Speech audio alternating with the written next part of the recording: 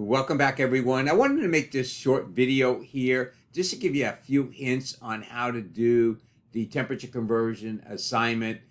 Again, you hear me say this all the time. It's a lot easier than it really seems to be. So I'm going to say it one more time. Just a few thoughts that I want to give you that hopefully will help you. But I do want to mention the importance of putting comments on the top of each program that you submit, whether it be through zyBooks or through Brightspace. You need to make sure that you have your name on it. Now, you don't have to have the class on it, but I would like the assignment itself, and definitely need to have a description of the program. Doesn't have to be anything fancy, just a line or two, that's good. And of course, your includes in here. So again, the IO manip is for doing decimal places in here, not necessarily if you're going to use constants or you're going to round everything off, but I like to have a little bit more accuracy. So I've actually done this two different ways, and you can do the way that you feel the most comfortable doing. Is I've created a function that's going to open the file and return the actual file handle. So I'm going to do that one first, and I'm going to show you how I did it in main in here. Both has pluses and advantages in here. So again, we're going to use a constant string. It's always best to use constants when you're not going to change anything here.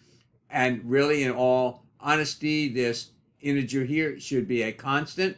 So you might want to change that in yours, but you can leave it in. It's not a requirement here. I always like to show the difference two different ways in here. So let's go into main and start off with, notice that I have all of my variables declared, and they're all initialized, and they all have something meaningful. Now remember, a comment such as declaring variables is really not meaningful. So you want to make sure that whatever you declare, it has a good explanation of what it is. So the city for the temperature, and the Fahrenheit temperature to red, and you can see the rest. So now I'm using both an IF stream and an OF stream. You really don't have to do that if you want to use F stream, but then you want to include the mode that it's going to open, whether it's going to be for in, it's going to be for append, or it's going to be out. But we're going to use the defaults where one is just going to be reading in and one is going to be reading out. Now, if you try to open up a file that does not exist in the in file, you're going to get an error. But if you try to open up an output file that does not exist, it will create it for you. However, it's important to remember, in the default mode, it will open up a file that's already there, erase the contents, and redo the file. So you want to make sure that you're very careful unless you open it up in append mode. So in this particular case, I wanted to put in an opening, and you'll see it also in the function that I created. The reason being is if something doesn't align up, both of them should say open file with the exact same file name. If it doesn't, you know there's something wrong with what's being presented or passed to the function. So let's take a look at what I did here. I did my in file, I declared my in file, and open file, and I'm passing the file name in here. So let's go to the actual function itself. And again, I'm declaring an IF stream in here, which I'm going to use to open a file. Now I have the same exact code, opening file, in file. So if I were to run a function and one says opening file and it prints the name, and then it prints the name that's in the function's different, you know right off the bat we're passing the wrong name. So that's a way to do it, not necessary to do. I like to do things when I'm coding, and then I'm taking them out later on. So now we're attempting to open a file. So again, I have two messages. One so you can see that you can do it in a function, one you can do it in main. The way you do it is your choice. I would probably do it in main, but again, it's up to you. So we're trying to open a function here. Simple is open or open file. And then you're checking to see if it's open. So this not here is basically saying if the file didn't open. So now we have C error. And we haven't really talked about C error as opposed to C out. They're really the same. C error is basically meant for error messages because it doesn't buffer anything.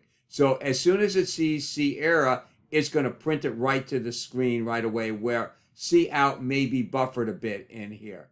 So again, we have file name and then endout. And I believe we talked about using endout as /n in its place of /n, because the endout will flush the buffer. So whatever gets written to the buffer will automatically get printed on the screen and the buffer will get closed. But we want a new line, so we're doing it in here. So again, this is handle the error for appropriate for however, if you want to do it, you can, in any function, you change it however you want. And then we're returning the file handle, regardless of whether it opened up properly or it did not. So let's go back to the main function in here. So again, you see I have my in file and my out file as constants in here. That saves me typing. But I want you to look over here.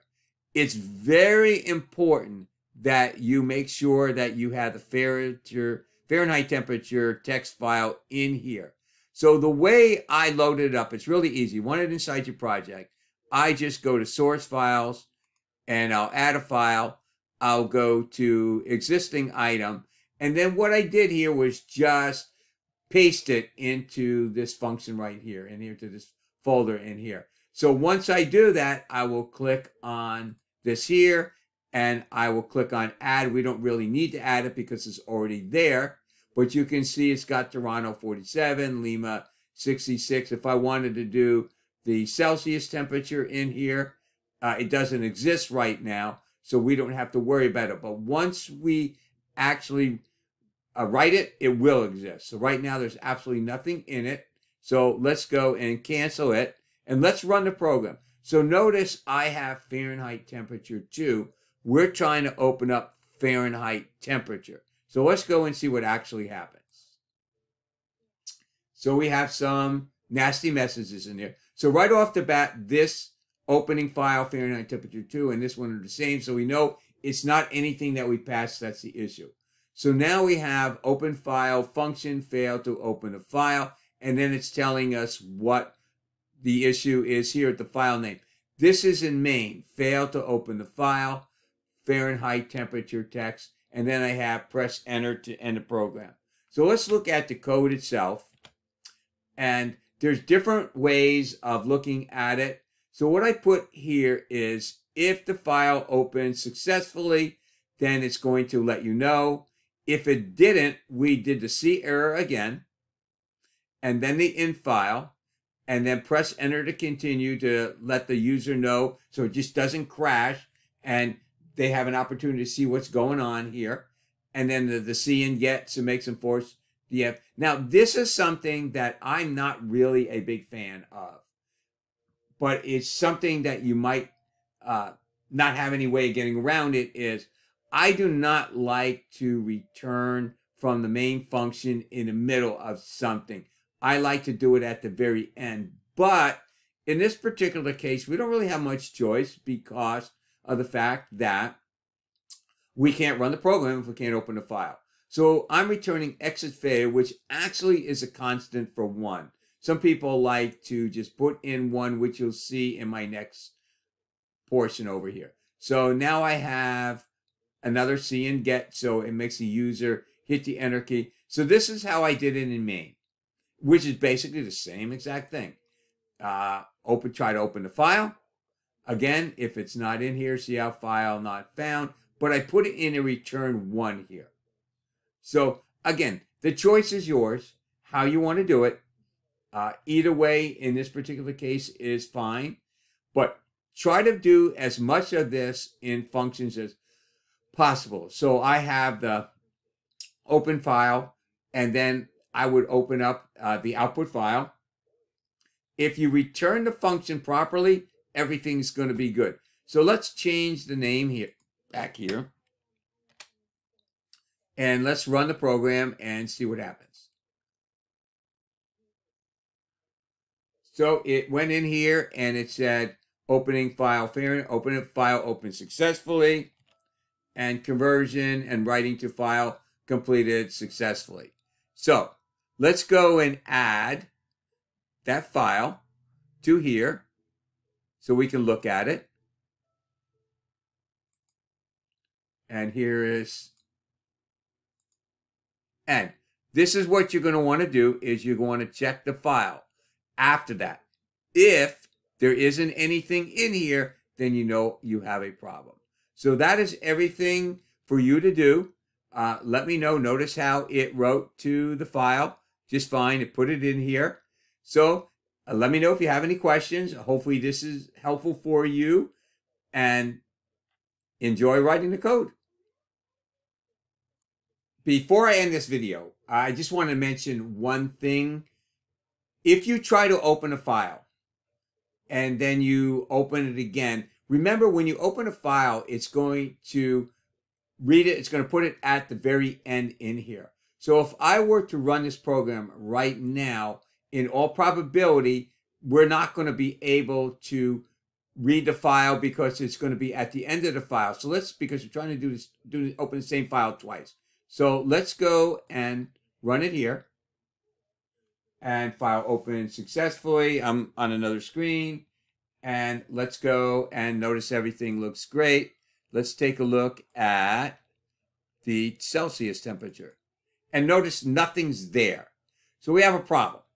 So how do we fix that problem? Well, there's one of two ways to fix the problem.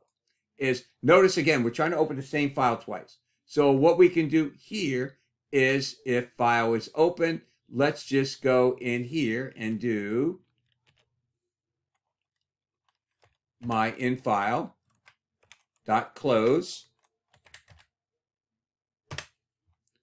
And then what we'll do here is the same exact thing, and let's run it. Or you can just comment all this out. So let's go and run it again and see if this works. If not, we'll go to plan B. And notice how now everything is written here. So we're good. So that is how you fix things when they don't go wrong, which is why I put in a lot of code here. So I know that if something doesn't show up, I know I have a problem. So you can see that Toronto is 18.3 and 18.9. So if we want to, when we're printing that, you can change it to set precision 2 or however way you want to display it. Let's look at our Celsius temperature now. And you can see it's kind of got all kinds of extra stuff in here. And then the way you print it is using through set precision. All right, so that is it. Let me know if you have any questions, and hopefully this is going to be a big help for you.